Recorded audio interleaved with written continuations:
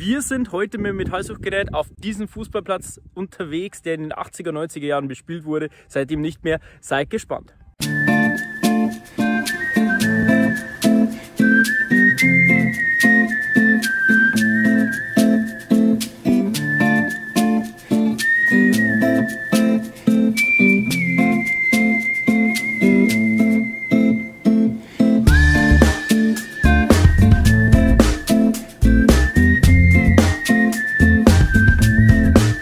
Habe Leute, grüß euch Gott, servus, herzlich willkommen zu einer neuen Folge Sondeln. Ich bin der Luke und wir stehen, wie ihr seht, auf einem Fußballplatz. Das hat den Hintergrund, ich habe mir gedacht, ich frage mal die Gemeinde, ob wir nicht eventuell auf diesen Fußballplatz gehen dürfen, dort suchen dürfen, weil in den 80er, 90er Jahren wurde eben dieser Fußballplatz bespielt, seitdem nicht mehr. Seitdem ist es eigentlich nur eine Grünfläche, es ist hier schon lange nichts mehr passiert.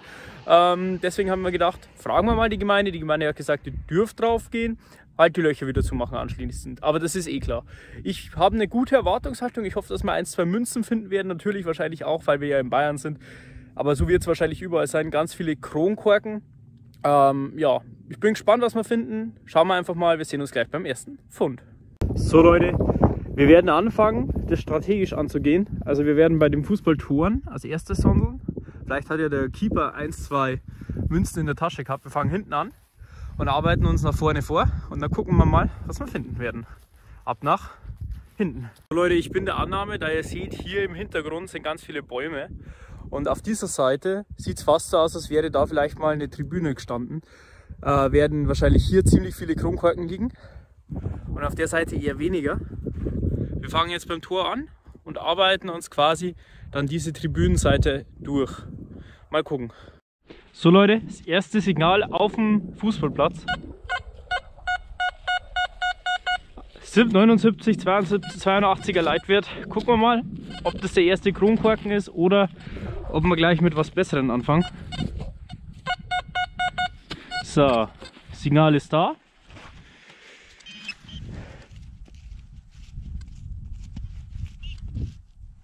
Hier hat es angeschlagen. Okay, knapp vorbei. So, erster Fund. Was haben wir denn? Ach, fangen wir gleich mit dem ersten Flaschendeckel an. Erstes Signal, Flaschendeckel. So Leute, das erste Signal am Fußballtor.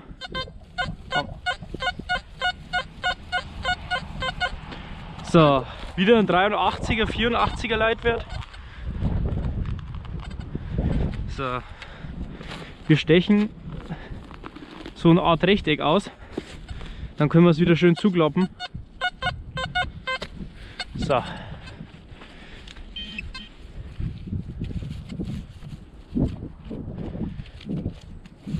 Hier ist es noch nicht.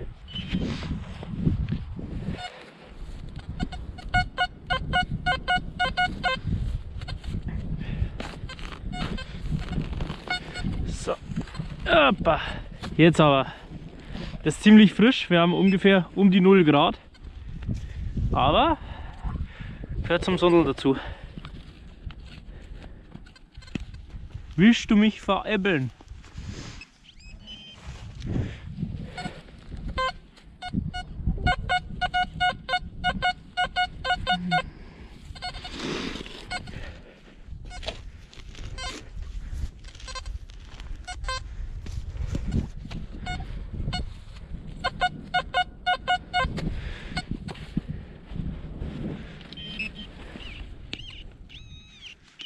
So, jetzt kriegen wir es rein. Wir kriegen es rein, immerhin. Das erste Signal beim Tor. Es hat ungefähr 0 Grad. Aber wir schauen mal. Natürlich machen wir jetzt Loch wieder gut zu. Ist eh klar. Ja, ich sehe es schon. Ha? Unsere erste Münze, Leute. Münzen. Jawohl, so stelle ich mir das vor. Augenblick. So Leute, unser erstes Signal waren 2 Mark. Schön. Und dann gleich daneben nochmal eine Münze oder neben drauf liegen eher. Da hat wohl jemand 3 Mark verloren. Top. Jawohl, der erste Fund 3 Mark. Ist schon mal ein solider, geiler Anfang. Yes! So Leute, das zweite Signal direkt neben dem Tor. Kommt jetzt höher rein. Könnte ein Bierdeckel sein, hat sich wahrscheinlich der Torwart eine halbe gekippt. Aber wir probieren es jetzt trotzdem mal. Und schauen wir mal, was es ist. Ich meine, die 3 Mark fürs zweite Signal, Hammer-Sache. Kann man nichts sagen. Wenn es jetzt so weitergeht, wäre natürlich mega nice. So, Leute, ich würde mich übrigens, wenn euch das Video gefällt, lasst gerne ein Like da. Auch gerne ein Abo, wer es noch nicht getan hat. Und vielleicht können wir sowas dann mal öfters machen. Natürlich nur, wenn wir explizit immer die Genehmigung haben. Sonst würde ich nie auf dem Fußballplatz suchen gehen. So, hier ist es.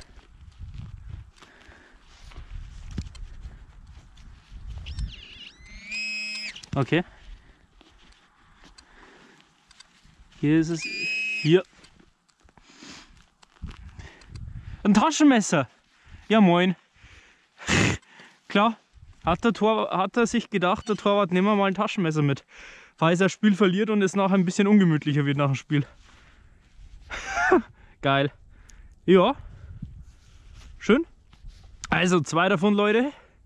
Ein richtig, richtig geiles Taschenmesser. Also 2. guter Fund. Also der Fußballplatz könnte sehr interessant werden. Den werden wir, glaube ich, ganz genau abgehen. Ah, sogar das Holz ist noch dran. Richtig, richtig geil. Richtig, richtig geil. Kann man es aufmachen? Ja, aufmachen kann man es, aber ich muss erst den Dreck rauspulen. Aber richtig schönes Taschenmesser. Cool. Jawohl, 2. Fund. Ein wieder richtig geiler Fund. Ein Taschenmesser. Ja, könnte ein interessanter Fußballplatz werden. So Leute, das nächste Signal knapp hinterm Tor. 76er Leitwert. Könnte wieder eine Münze sein, theoretisch. Das gefällt mir. Ach Gott, das macht doch Laune. Scheißegal, ob es Minusgrade hat oder nicht. Angenehm. So. Schauen wir mal, was wir mit dem Pini schon erwischen. Ja, wir erwischen es. Hier ist es. So. Okay, wir müssen noch mal leicht rein.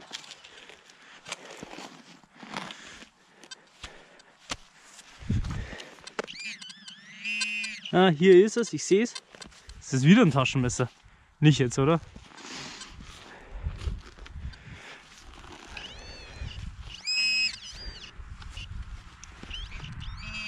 Okay, hier. Ein Zelthering. Da haben sie wohl anscheinend auch auf diesem Fußballplatz gezeltet. Wie gesagt, hauptsächlich war der in den 80er, 90er Jahren ein guter, schöner Fußballplatz. Und wahrscheinlich haben sie anschließend dann den Platz anderweitig noch genutzt, zum Zelten beispielsweise oder wie auch immer. Ja, ab in die schlechte Tasche und dann schauen wir, was noch kommt. So Leute, das nächste Signal. 85, 86er Leitwert. So. Hier ist es. Schauen wir mal. Hier schlägt es an.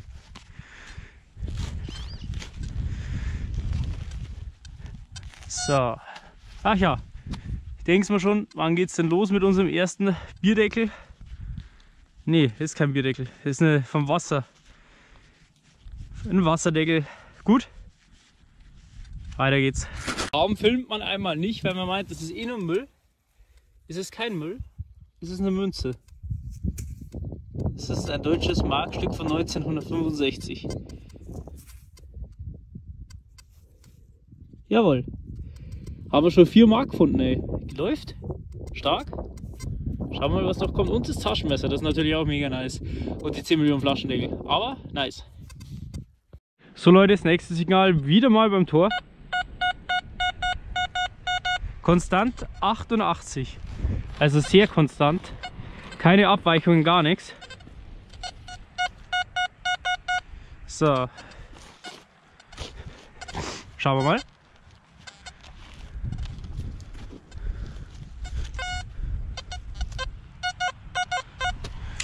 Gucken wir mal. Ach, ich sehe es. Und unser nächster Flaschendeckel. Wieder vom Wasser. Genau. Nächstes Signal, ein klasse Münzsignal. 71, 72 kommt es rein. Schauen wir mal. Jetzt auf 77 hoch, okay.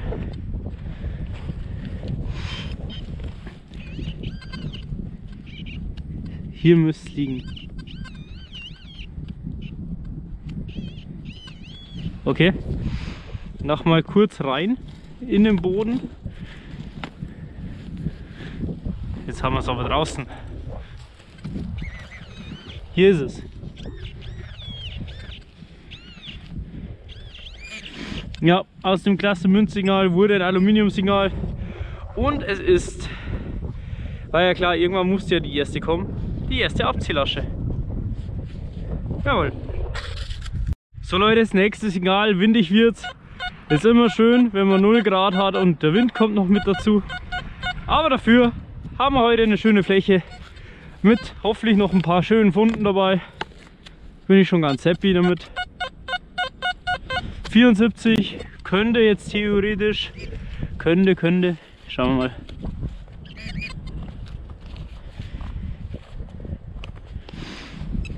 Ich will es nicht verschreien.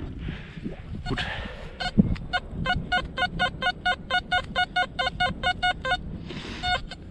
So. Hier ist es. Ist ja klar, am Fußballplatz kommt immer ohne Ende Schrott, ohne Ende Müll. Weil die Leute halt auch ziemlich viel Scheiß wegwerfen oder liegen lassen. Oder sich ein paar Bier nach hinten kippen. Oder auch oder auch Schnäpse in dem Fall. Das nächste Signal, ein Jägermeister Schnapsdeckel. Ja, wir sammeln mal. Schauen wir, wie viel das wir heute zusammenkriegen. Bin ich gespannt. So. Leute, nächstes Signal ist keine Münze, ist ein Knopf. Und da ist sogar eine Verzierung drauf. Sieht aus wie eine Blume. Die Öse ist ja, nicht mehr dran. Aber ein Blumenknopf, jawohl. Nächstes Signal beim Eckpunkt ungefähr. Ist ein 64er Signal. So.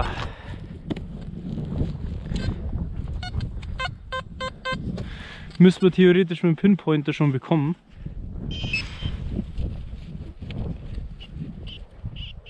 Hier schlägt es an. Hier schlägt das Signal an. Gucken wir mal. Gucken wir mal. Die ersten 2 Funde waren ja richtig geil. Ah! Es ist rund. Es ist rund. Okay. Augenblick. Es ist rund. Hier seht ihr es. Was es ist? Keine Ahnung. Ach, ein Knopf. Das ist ein Knopf. Das ist aber dann ein alter Knopf. Okay, hier hinten ist auf jeden Fall die Öse dran. Und hier drauf erkennen tut man aber leider auch nichts. Ein Knopf. Jawohl. Hätte ich mir jetzt nicht erwartet. Gut. Nehmen wir mit. Das gute Stück. So Leute, nächstes Signal. Ein richtig schönes 70er Signal. 70, 72. Vielleicht kommt jetzt tatsächlich keine Münze, sondern was Besseres. Aber als 78, okay. Schauen wir mal. Gucken wir mal, wo denn dieses Teil liegt. Okay. Hier ist es. Hier ist es. Eine Abziehlasche, jawohl. Ab in den Schrott und dann weiter. Nächster Fund. Wieder eine Abziehlasche. Und es ist wieder eine Abziehlasche, jawohl. Okay, hier ist es.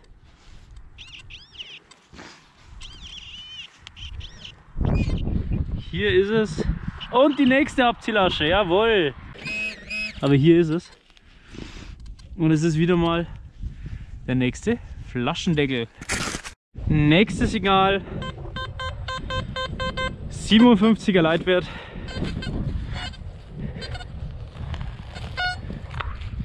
Gucken wir mal. Draußen haben wir es bereits. So. Ja, ich habe schon gesehen. Schade. Schade. Ja. Irgendwas mit Fingernägel. Irgendwas mit Fingernägel. Auf jeden Fall nicht für den Mann. Ja gut. Nächstes Signal. 90er Leitwert. Schauen wir mal.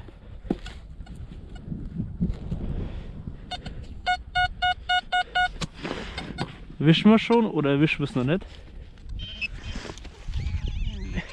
Ach, ich sehe es sogar schon. Was ist denn das? Gucken wir mal. Ja moin. Einfach ein riesiger Draht. Einfach mal riesiges Etwas. Sehr gut. So Leute, nächstes Signal. 84 bis 86er Leitwert. Hier und hier. So.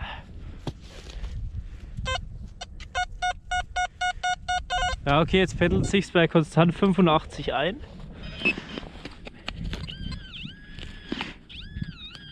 Gut, doch im Loch.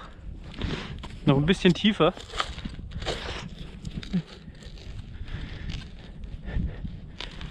So.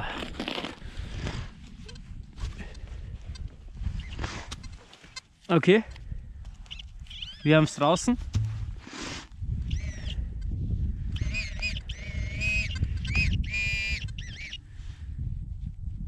Okay. Das ist der nächste Fund. Was ist denn das? Was ist denn das?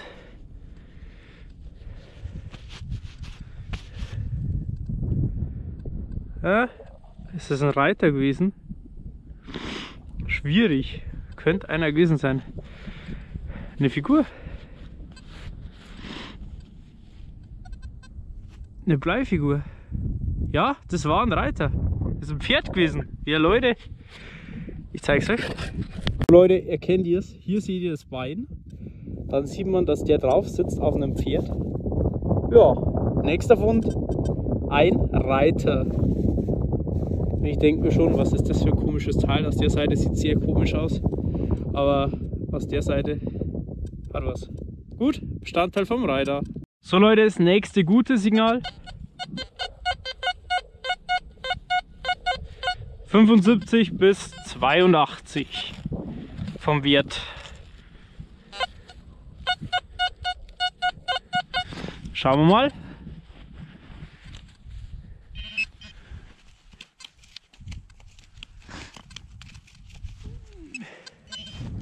Hier ist es nett.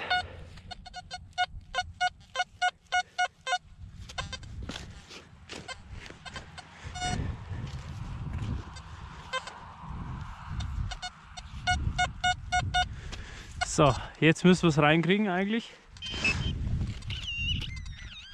Reinkriegen tun wir es.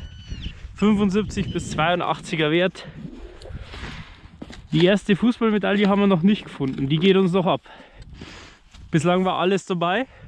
Gut, Goldring wäre auch nice. Eigentlich alles nice, solange es keine Abziehlasche ist. Hier ist es drin. Was ist denn das? Okay. Irgendwas mit Schriftzug. Irgendwas mit Schriftzug. Hier steht auf jeden Fall extra drauf. Was könnte das denn sein? Ich habe keine Ahnung. Irgendein Markenteil auf jeden Fall. So. Jo. Nee, keine Ahnung. Nehmen wir mit. So, hier unsere Trash-Funde des Tages. Hier haben wir 10, 11 Flaschendeckel. Dann jede Menge Abziehlaschen. 4 Stück, 5 Stück. Dann, ja, keine Ahnung, irgendetwas. Draht. Ja, das sind so die schlechten Funde eigentlich gewesen. Ah, da ist noch ein Flaschendeckel. 13 Flaschendeckel. Dann haben wir hier unser schönes Taschenmesser. Richtig geiles Teil, machen wir sauber. Schaut bestimmt wieder richtig gut aus, wenn es sauber ist. Unseren Reiter. Unsere 2-Mark-Münze. Leider ein bisschen verdreckt. Können wir aber picobello wieder säubern.